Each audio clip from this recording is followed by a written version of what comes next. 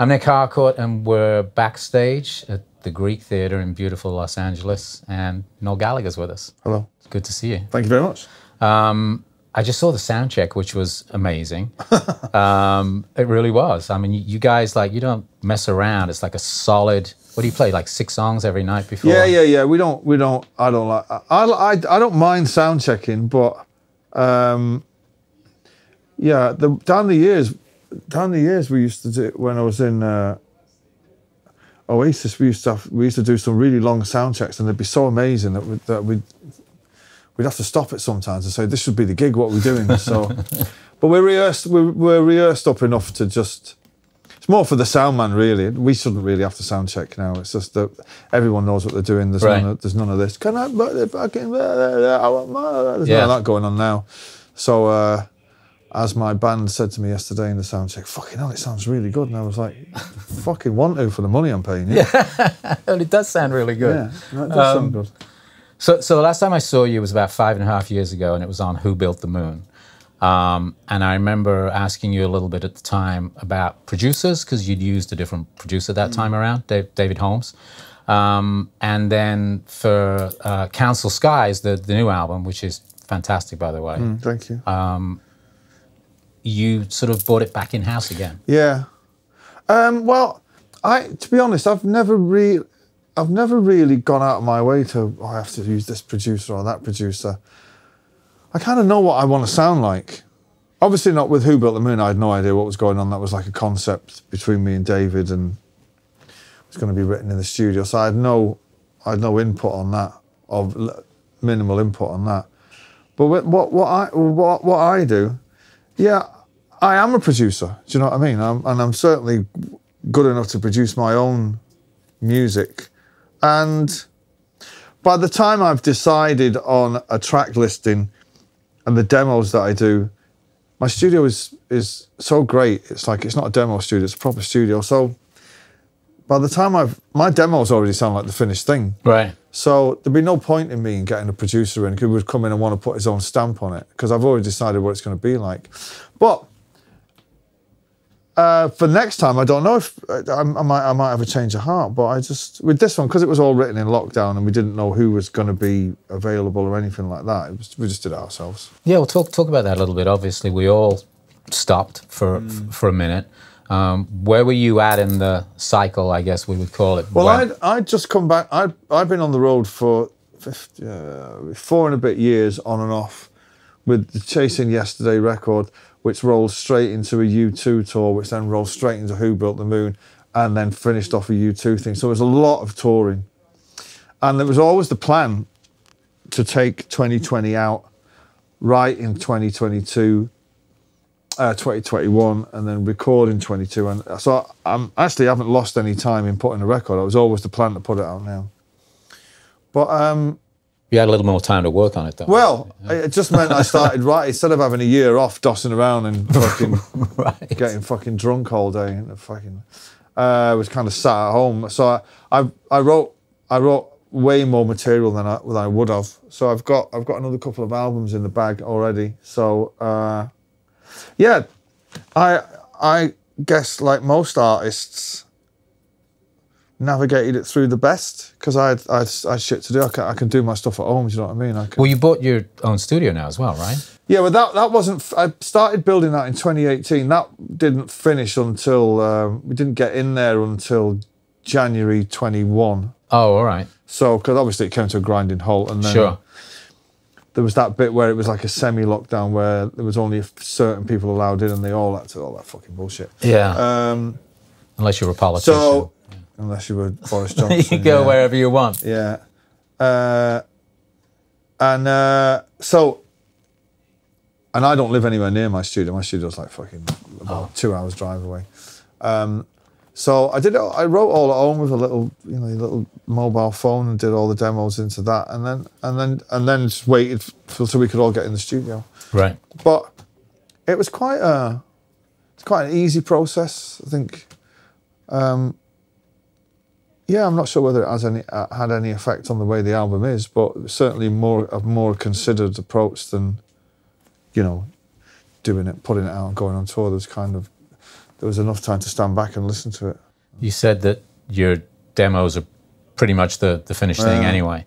When you did go into the studio to record them and turn them into the songs that are on the album, you brought some friends in again, right? Johnny Marr came in. Yeah, Johnny, this is the first record all my band had played on.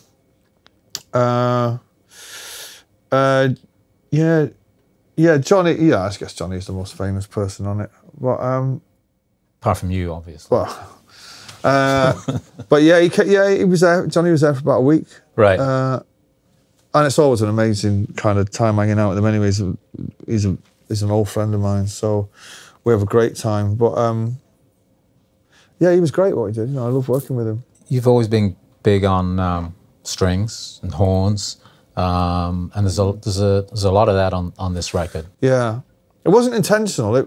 As the demos were going on, and of course it's just me in the studio and an engineer, and we would put on fake strings on a keyboard and fake brass, and think, it's going to work because look at some when everywhere was reopened and we got to redo it.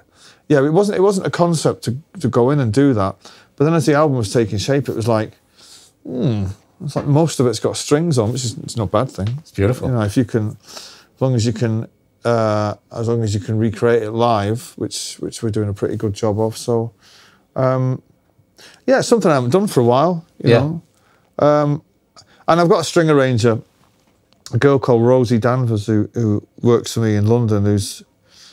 She's done all my string arrangements for years, and she just gets it. I don't even really have to tell her what. I don't even have to tell her what. You just give her the demo and say, fill it in. Well, no, she'll come to the studio and kind of sit there, and she just gets it. I've often wondered maybe it's because she's a woman that she gets the more romantic side of it, and the strings are a lot they're very kind of female sounding strings and romantic. But no, if anything, I'd just say, for example, for Dead in the World, I'd say just think of it as French film noir, and then she'd go off and do that. And then for Open the Door, I had the top line melody. I've had that melody for years, and it was a guitar riff, and then it was a piano riff, and then it ended up that. But it's great. It's great when it's actually one of the best moments of a songwriter's life when you get in the studio and there's a full orchestra there and they fire up and they start bringing your songs to life. It's like, oh wow, fucking hell, So that was pleasantly surprising. The opening track is "I'm Not Giving Up Tonight," and I mean that's full on. There's bells, there's whistles. Yeah. It's the whole thing. Is that at the beginning of the album for a reason? I mean, it sort of seems to set an intention.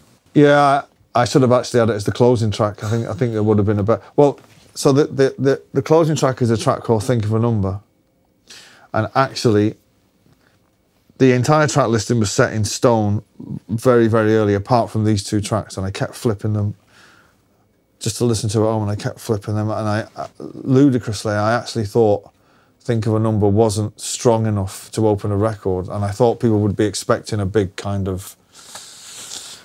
And actually, in hindsight, I should have had that as the opening track because it would meant the album would end on a more positive note, whereas it ends on a bit of a bleak note. But that's the one change I would make. But no, it's not there for any specific reason other than I felt like for this, my albums always open up with something huge.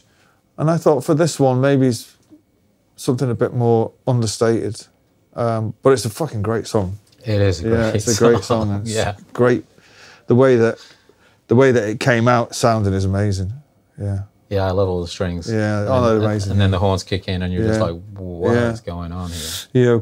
Yeah, we haven't had much. Well done, Noel. Yeah, thank you. Yeah, well done. Thank you. So back in the States, as I mentioned at the beginning, this was the Greek Theatre tonight, and you're out with Garbage and Metric as well. That's an awesome show. That's a great line. Yeah. How's it been going? You're about a week in. We haven't seen much of each other.